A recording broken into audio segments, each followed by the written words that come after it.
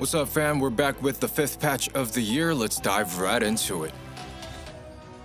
Okay, we're gonna start off this patch note with champions that have minor changes. Jarvan gets a passive buff, and Sivir gets a buff to her base armor. Senna's Q skill, Bel'veth's E, Evelyn's ult, and Nidalee's Cougar form Q have all been nerfed in their ratio or damage. Now let's get on to champions that have received notable buffs. First up, Darkin is getting a significant increase to his healing. He's gaining heal proportional to additional health as well as a heal buff to his ults. The cast speed of Kog'Maw's Q is now proportional to his attack speed. His E skill slow rate has also received some meaningful buffs.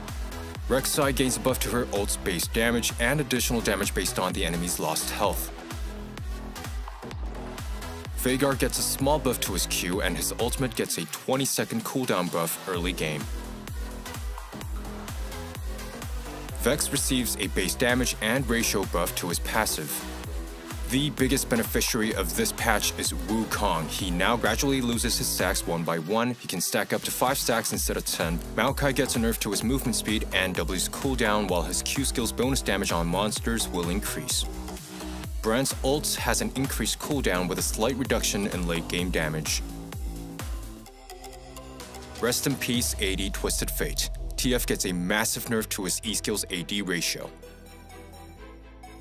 The movement speed increase in Vayne's passive and her Q skill's early cooldown gets nerfed.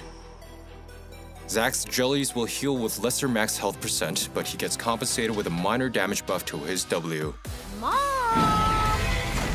The hottest champ in the pro scene, Smolder, now deals additional damage to enemies in the center and has an additional AD ratio to its healing. Furthermore, his Q's true damage will now be scaled with additional AD, AP, and stacks. His E's number of projectiles has also changed to be stack proportional.